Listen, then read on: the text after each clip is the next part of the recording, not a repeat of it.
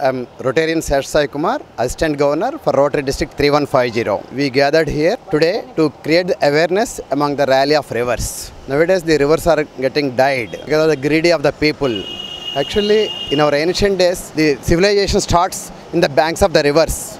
Now the civilization become a very peak worst part, and the public are exploiting the rivers, so living rivers are being damaged and dyed. If the rivers are not there, what will happen is the civilization will go back again and we have to start right from the scratch. Once the rivers are dyed, we can't create, again we can't refill that rivers if we make it dry. In this aspect, we are joining, Rotary is joining hands with Isha Foundation, even Ma ENT also supporting in this aspect. We are from Rotary Club of Jubilee, so we are 100 members. She is our president, Vijay Lakshmi.